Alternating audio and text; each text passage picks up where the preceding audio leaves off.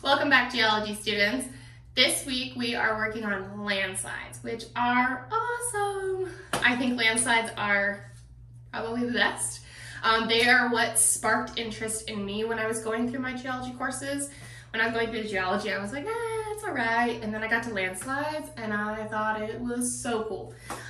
Just watching Mother Nature just take its course. So this week we will start looking at the different types of landslides. So in lecture you'll be presented with a lot of case studies from landslides that have happened. A lot of them are going to be in California that we'll talk about. There's lots that happen in Yosemite. I have some cool videos to link to you for you to watch and check out some cool landslides.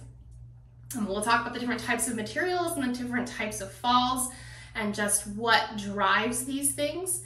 So in lab, you will do a little bit of hands-on, a lot of video watching and answering questions based off of some case studies, based off of some videos that you watch. And then we don't have a discussion post this week because your final project is due. So make sure that you reviewed all of that and you are ready to turn in your project because this is the week that it's due, this Thursday. So make sure you have that done, and if you have questions before the due date, make sure you're sending those to me or seeing me in my office hours or what have you. That way you get it done in a timely manner and you're not up Thursday night at 11 trying to type it all up. So make sure you send me any questions that you have, and I will see you guys next week. Bye.